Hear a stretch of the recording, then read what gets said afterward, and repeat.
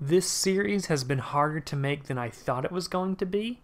99% because the nature of this series requires me to think of stuff to talk about and pulling up a camera every time I want to talk about it, which requires me to look the part for a video and requires me to get into the habit of recording everything, which I am not in the habit of doing yet. But welcome, folks, to the Radcave.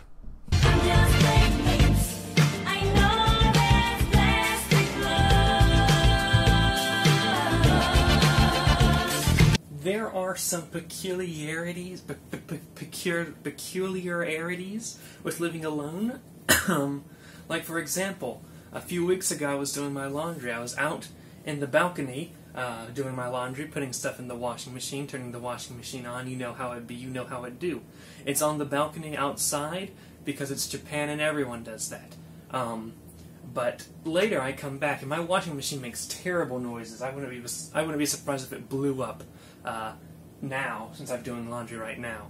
But I go outside and I just look down. I'm on the second story of this building, and I look down below my balcony, just, you know, getting a view like, the place I live in. And then I noticed that, like, the parking lot below is, like, completely flooded. And I'm like, oh no, what's up with that? And then I noticed the trail of the flood. Like, the flood, like, you can see parts of the parking lot where it's, like, not wet, but it is stained, so you know water came there. And I look, and all of a sudden there's this straight line of water leading right up to the building, right where my balcony is. And I check the line of water, and I check the washing machine, and they're pretty much completely synced up. And I'm like, oh no, did doing laundry in my washing machine cause me to flood the entire parking lot of my apartment complex? So that was a little panic. It was like 1 in the morning, because of course it is. You expect me to do laundry at a normal time? No way, Jose. So I leave my apartment, I walk all the way down there, and, you know, it's just me standing there lost and confused in a flooded parking lot. And I'm looking around and I'm like, what's going on here? I look up at my apartment, I look at the ground. There's no water, like, on the walls, like I had feared, like to show water flowing down, but I was still concerned. But then I noticed right below my apartment balcony, someone just has a hose, like a normal watering hose, just on. So, one, I no longer concerned about my washing machine being the source of this huge flood, you know, Noah's Ark Part 2. But, two, why did someone leave a hose on in this parking lot? That's weird. Now, this being Japan, I didn't do anything. I just went back and minded my own business, but, life's weird that way. Nobody prepared me for stuff like this. I have discovered that I live just across the street from a karaoke place. I discovered this the hard way, naturally. What am I doing? Why am I wearing these? Hold on. We gotta keep the theming. There we go. So I discovered that I live across from a karaoke place, found out the hard way, and you might hear them in the background as I speak, but, you know, what are you gonna do? But in hearing all the livelihood of drunk Japanese people singing poorly with all their friends from their office, it reminded me about how I'm glad I'm an introvert. And before I left for Japan, I didn't really go out much, I didn't really talk to anybody, and I kind of took the fact that I was an introvert for granted. Like, I just assumed that I was how I was, that introverts was just an okay thing to be, and that people understood what introverts were and how to treat them. But ever since moving to Japan and having to be more social because I now have a job and stuff like that, I've come to the realization that the introvert species is just as oppressed as they were back when I was more social. I went to a party because, you know, I'm a new coworker. I want to make a good impression, and I want to go to a party with some people. This was actually with other Americans as part of my greater English-speaking community, English teaching community. And so I go over there, and it's a party with all these other Americans who teach English. And I'm chilling. I don't want to be there. I'm dying inside, and I just want to go home. But I'm just sitting there, and a dude sits beside me and talks with me, and we'll talk. We talk a little bit. You know, I'm introverted, but I'm not antisocial in the sense that I can't operate in social environments. I can operate in social environments. I just have a lower sense of patience, and I don't want to be there. But that doesn't mean I'm like some sort of autistic person who just completely freezes up and just acts like an idiot. But as we're talking, I talk to the dude, and like I decide, you know, I'm gonna be real. I'm gonna talk about how I'm an introvert, and like this isn't my cup of tea, but I'm just here to make a good impression and to meet everyone.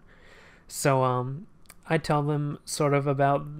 I sort of start off with like, you know, try to be relatable to this fellow millennial, and sometimes you see online a lot of introvert memes where they talk about how sometimes I'll be out at a social event or even with friends, and then all of a sudden a switch just flips in me, and all of a sudden I don't want to be there. And there's memes of like Kanye West smiling, then all of a sudden frowning, and it's like when your switch finally goes off and stuff like that. And I got tired of seeing those memes because I'm like, oh, okay, you're so special that you just get tired of social situations every now and then. Boo-hoo, everyone understands how introverts work. Shut up. But I say that to the person I'm talking to, thinking, yeah, you understand, right? You understand how it be, how different people are, how they're different, and how, you know, some people aren't, you know, the most willing to be out in a social situation. And as I was saying this, the dude's smile just slowly turns into a frown. His eyebrows like start to go up, and he just looks so confused. Like what I just said to him was the most insane thing he had ever heard of. And as I was talking, and I saw his expression just completely changing as I was talking, and that's when internally I was like, oh God.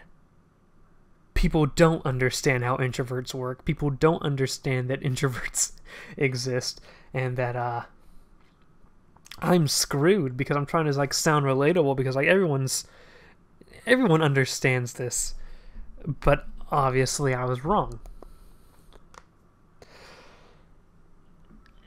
Since my time where I've started living alone, working at my job and stuff like that, I've started to value my time more, and I've started to really understand myself more as an introvert. And I've started to understand that this world isn't really built for introverts. In fact, if you're introverted, if you commit the cardinal sin of just happening to prefer to being alone in your home doing nothing, all of a sudden, that's weird, or it's a problem. My first few weeks, even months of living here in Japan, I was trying to make a good impression, trying to go to every social event I'm invited to, trying to take up every opportunity that's given to me. And after the first few weeks or months or whatever, I started to want to die. I was not enjoying myself. I was in pain, and I was just getting a bit irritable, getting a bit impatient. And I'm like, why is this?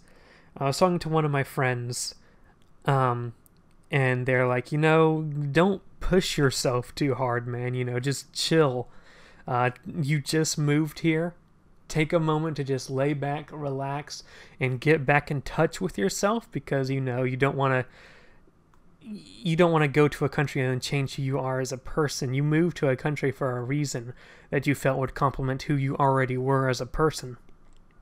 So get back in touch with who you are, or else this whole thing is for nothing. Like, it's good to get out there, to make good impressions, and to take those opportunities, but also don't force yourself to do anything that just isn't you. I'm like, okay, so I took a little bit of time off to myself. There was a clipboard talking about a new party, like the third party that month from my workplace, and I just signed off saying I couldn't go. And I chilled at my apartment for the entire weekend, and you know what? I loved every single minute of it. I loved just chilling at my apartment, doing whatever I wanted to do. And it's like, I already give so many hours to this workplace. Why do I volunteer my time off? What time I do have to the same people, But, in conversations with people, they ask about, like, what do you do? What do you do for fun? Like, have you done this famous thing that's here? Have you done this thing? And I'm like, no, because that stuff doesn't appeal to me. What appeals to me is staying at home. And it's like, oh, why move to a place if you're just going to stay indoors? That's not the way to look at it. The way to look at it is, why would you move to a place and then make your time miserable here by doing stuff that you don't like? We enjoy things differently. We enjoy living in a place differently. There's different things we value, and there's different things that are important to us over other different things that a more social person might look at and think you're just completely like unrelatable whatsoever. And you know what? I don't care about being relatable to those sorts of people. I care about living my life how I want to live it. And sure, like, there's stuff you have to do, like work and paying bills and stuff. But with what time I have, I want to do it. I want to spend it doing what I enjoy, or doing something to help, to help me be on the path to do a thing that I enjoy if I can't get it instantly, That's how life works. And, I shouldn't live my life trying to please other people, or trying to make other people have a good impression of me when they will never understand who I am, who I really am. So, like, why bother with it?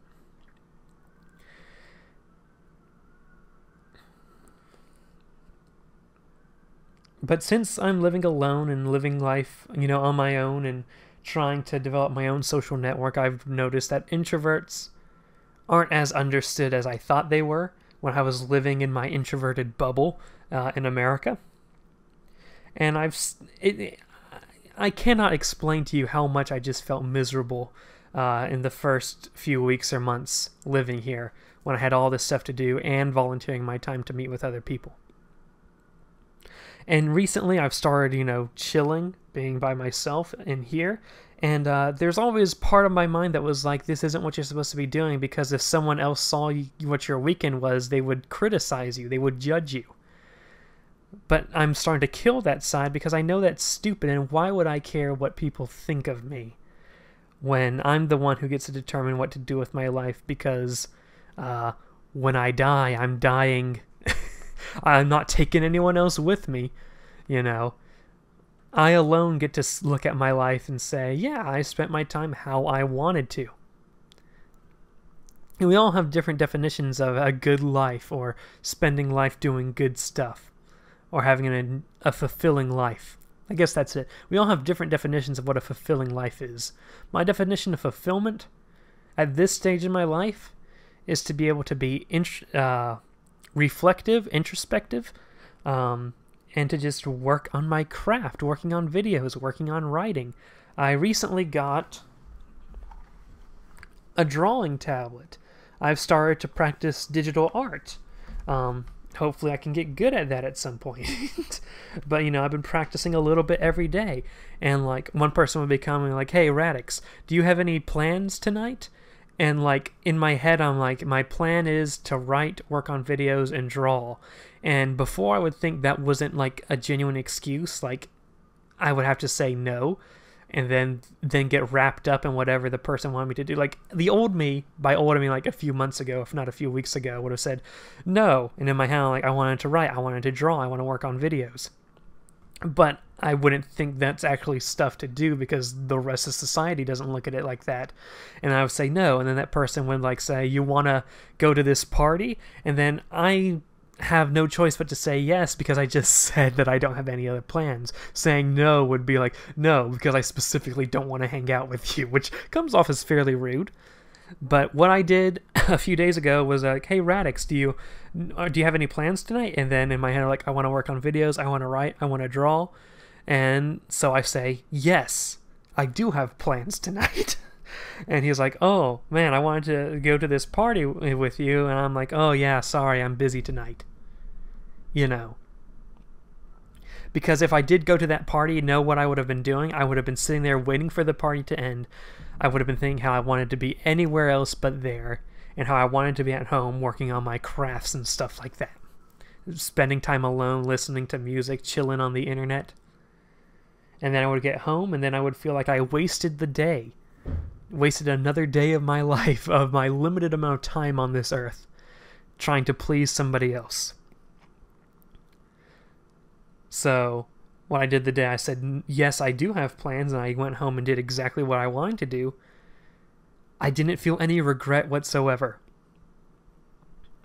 So, I don't know, I guess the point of this segment is to talk to the fellow introverts out there, and I know most of you probably are introverts if you're on this channel.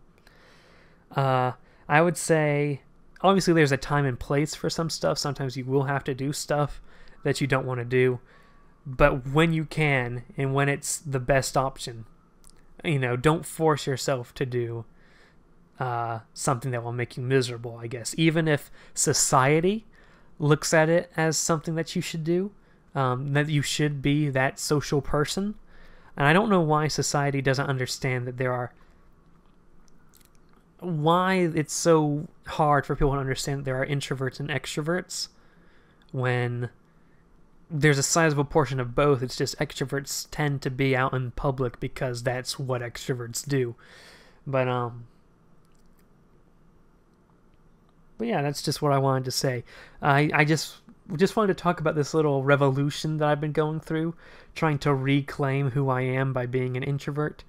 And I've been enjoying my time so much better when I'm by myself, and now that I've retaken my own time and I'm working on the stuff I want to work on, it's been so much better. I've even been happier at work. So, you know, I think it benefits everyone, me doing what I like to do. So, yeah, that's this segment. We live in a society. Introverts rise up. To my left is the Rad computer, complete, in full glory. It's running like a dream. You've seen the Destiny 2 video I've done. So you know it's here, you know it's powerful, you know it can do pretty much anything I want it to do. But it was quite a quest getting that computer, and I don't mean paying for it, and it was a bad amount of money, but I had the money, that's all good. The problem was trying to get my money to Amazon. So, here's the thing about that. So, I don't really have any sort of card. I have a debit card for an American account. Alright, that sounds good, except there's not much money on it. It certainly does not have enough for a Rad computer. So, if I want to order it on Amazon, I'm going to need some form of payment, some form to get the money to Amazon. And my card that I have won't work because it doesn't have enough money on it. But Japan's got you covered. See, Japan doesn't like to do its card stuff. Japan loves to do stuff in cash. So it has ATMs everywhere. And Amazon Japan has the option for you to click order on Amazon and set it to be paid at an ATM. What happens is, when you do that, they get the item ready for shipping, but before they ship it out to you, they send you an email with a confirmation number and some bank information for you to go to the ATM, input the information for what you want to get, and then manually insert the cash into the ATM, and that transfers over to Amazon. And once they get your payment, the item gets shipped. So that's cool. Except I have to find time to go to the ATM. There's really only one ATM in my area, so that's inconvenient. But also the ATM has hours, as if the ATM needs to rest from just, sitting there and being an automatic teller, an automated teller. I thought the whole point of the ATM was for people who couldn't go to the bank during bank hours, but whatever. The ATM's hours are almost exactly the same as my working hours. So I really can't go to the ATM unless a miracle happens where, like, I have a day off of work or I can get a break to go over to the ATM. So that's already an issue. So I see the rad computer and I'm like, I want this. Do I have the money? Yes. Now I just need to figure out how to get the money to it. And I've done some ATM payments for some Amazon stuff before. So I go to the ATM, I order the computer, and it says, go to your ATM and transfer the money. I'm like, okay, I go to the ATM, try to transfer the money, and I get told by the ATM that it doesn't do payments of over $1,000, and the rad computer was over $1,000. So I'm like, well, that's not good. My one method of paying Amazon is not going to work. So I'm like, okay. Maybe I can ask my bank if they do debit cards, because I have the Japanese bank account. That's where the money is. So maybe I can get a Japanese debit card. I go to the bank, trying to find a way to squeeze in when I have the time to go to the bank. Because it has the same hours as my working hours, but I finally get to the bank and say, hey, do you guys do debit cards? And they're like, no. Why would you even ask us that, you insane a person? So I'm like, okay, you guys just straight up don't do debit cards. That's weird, but not too out of place for Japan, to be honest. Again, they really like their cards. They're their cash, not their cards. That's the problem. They don't like their cards. So I'm like, okay, well that gets me into a jiffy, into a little pickle. So I'm like, well maybe I need to find a way to transfer money from my Japanese bank account to my American debit account that has the card that I can use for online shopping. So I ask, hey, can you transfer money to an American bank account? And they're like, no. I'm like, okay. Well, that's weird. It's like, so what can you do? We can store money. Which, like, I guess that's, if you can do that, I guess you can be called a bank, but, that's about it. So I continue on my merry way, figuring out what am I going to do.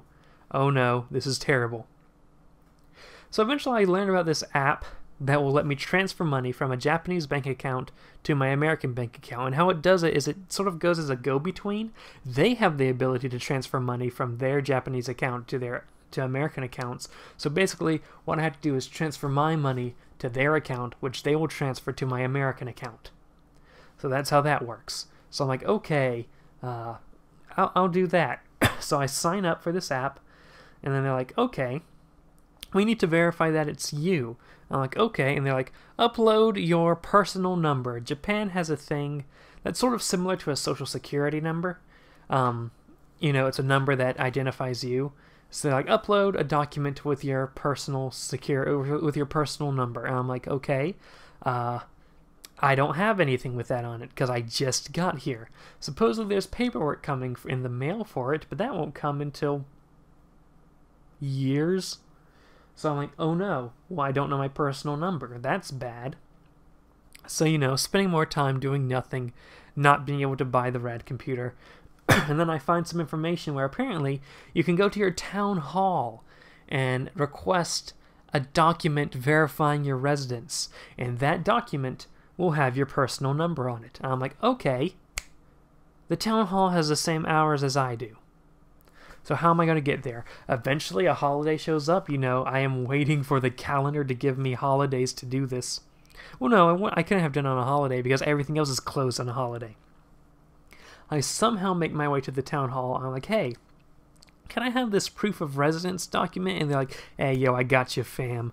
That'll cost $3. So I'm like, it cost me $3? And it's like, it's got to cost you $3. So I'm like, seems like a lot for a document saying that I'm here, though. And it's like, $3. I'm like, okay, whatever. So I give them the $3, and then they give me the document. I'm like, thank you. I go home, take a picture of it, upload it to the app, ba-da-da, bing, ba-da-da, boom, as the Italian Americans say.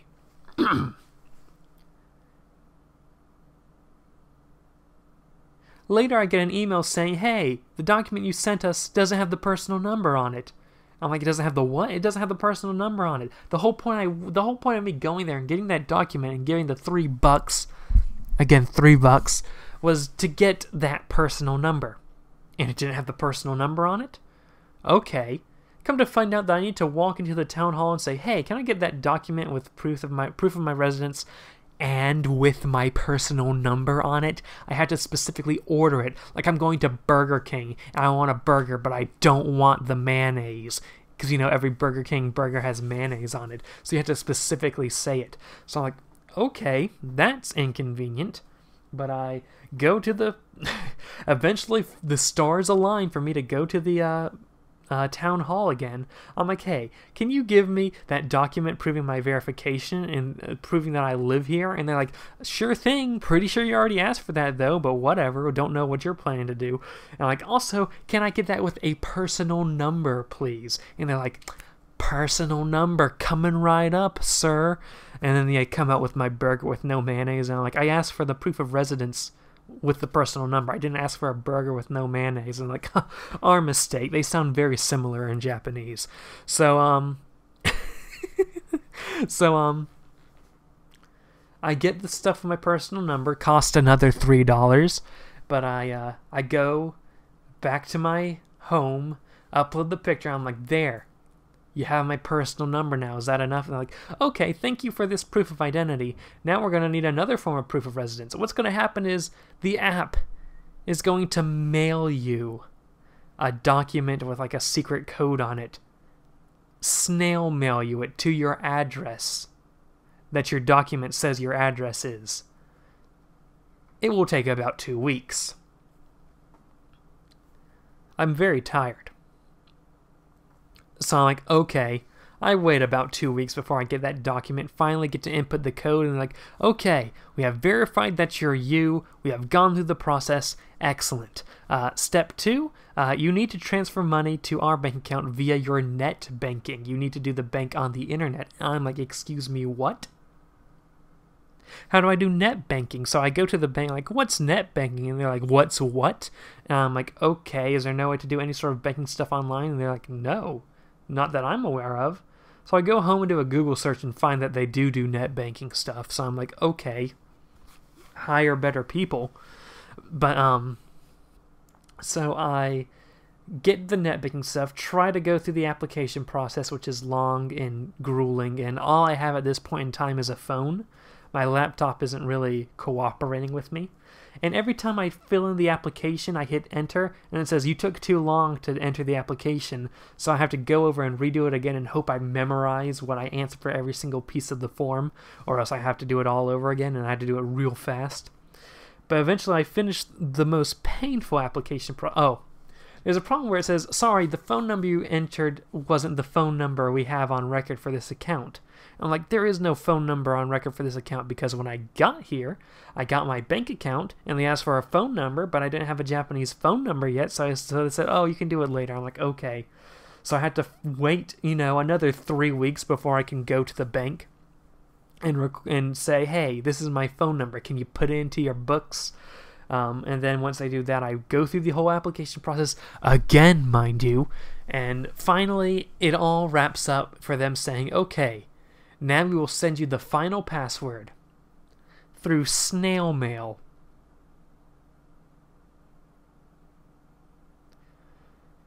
So I wait another 2 weeks for them to mail me the snail mail with the password and stuff I need.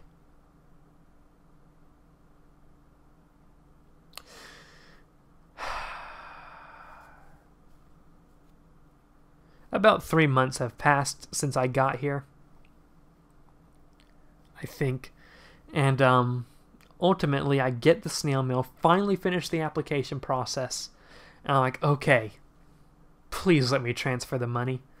So I use the information the app gave me to transfer information from my bank, and then I do the transfer. It takes about a week or two to actually go through, but finally, the money for the computer is transferred to my American debit card. I input that information into Amazon, click order, ba-da-da bing, ba-da-da boom, and now I have the rad computer over there. The most grueling, the longest process I've ever had to do for anything ever. I want to die. Please kill me. Yeah. So, after seeing the first couple of my videos, the lazy koalas have determined that my walls are too bland, and they think that the best option for me is to send me posters. Posters, okay. I guess, I think there's room. It's just, I kind of wanted some wall space that wasn't distracting for videos, but we can work with posters. And the first poster has come in. I believe this is from Cody. And it's not really much of a surprise when the box has a label saying what the poster is specifically. So, that didn't go so well to plan, but whatever. So, I think they're requiring me to do videos unboxing this stuff. So that's what I'm here to do right now. As far as I understand, it's only Twisted and Cody sending me stuff. So this is one of two. So there's a rubber band.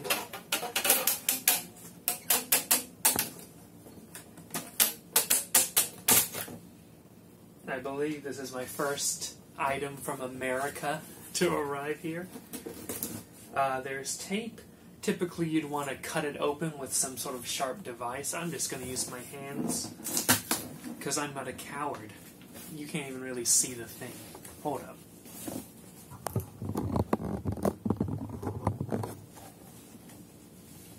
Alright. I think that works. Okay. So you want to get the tape off.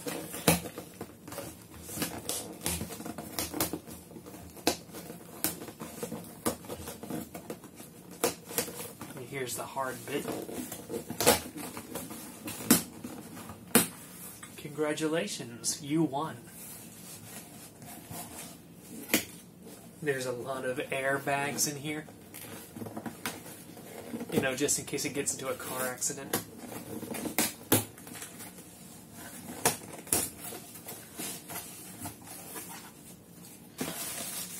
Airbags.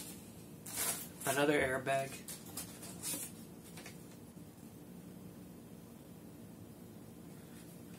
Another Amazon.com slip telling me exactly what this is.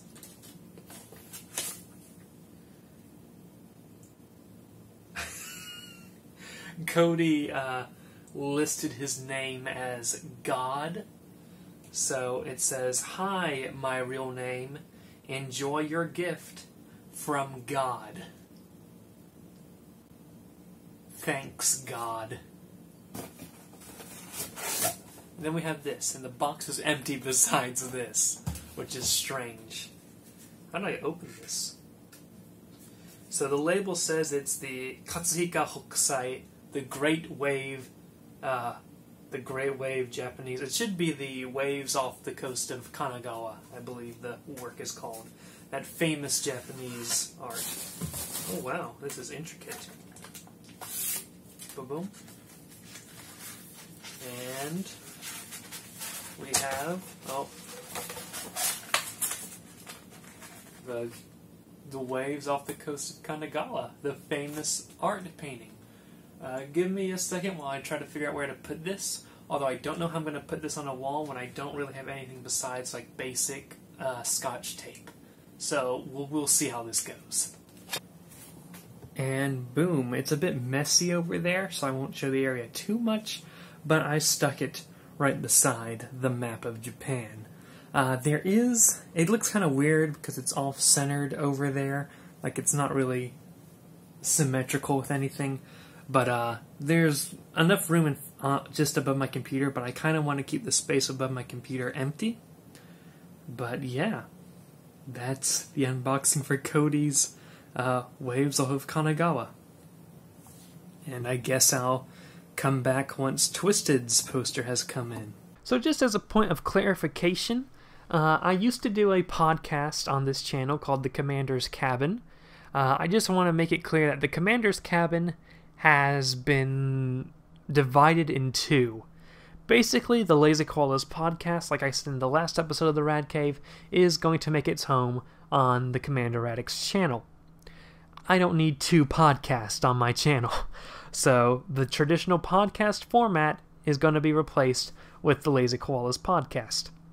However, the Lazy KOALAS podcast isn't the Commander's Cabin podcast. It's not me talking about stuff that's going on in my life. So I think the Radcave covers that part of the Commander's Cabin. So the Commander's Cabin has gone in two different directions. If you wanted the traditional podcast experience, you can see that in the Lazy KOALAS podcast. If you want me telling about the stuff I would have talked about on the Commander's Cabin podcast, that's what you got the Radcave for.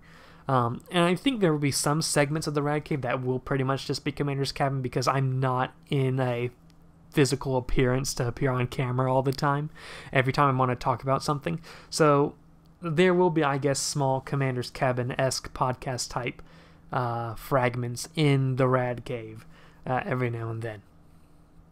So yeah, I actually enjoyed Commander's Cabin, and I like the Radcave, but it's sort of different, so I'm still reserving the right to pick the Commander's Cabin right back up again.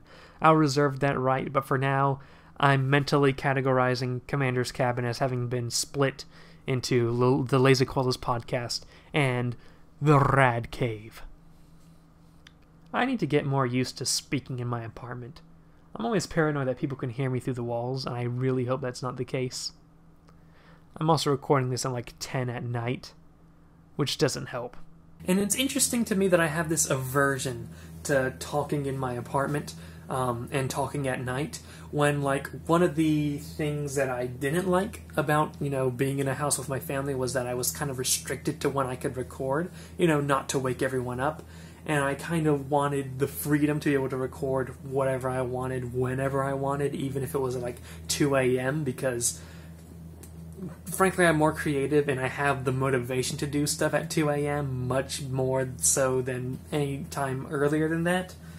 And here I am living alone, but I still feel paranoid over my voice carrying through the walls here. That could be a problem. I hope it doesn't carry. So far, what I've tested, the things only carry between apartments when the windows are open, and all my windows are very decidedly closed right now. But it's just very interesting to see how what I thought living alone would be and the freedoms I thought that would come with that just aren't there. It's very annoying.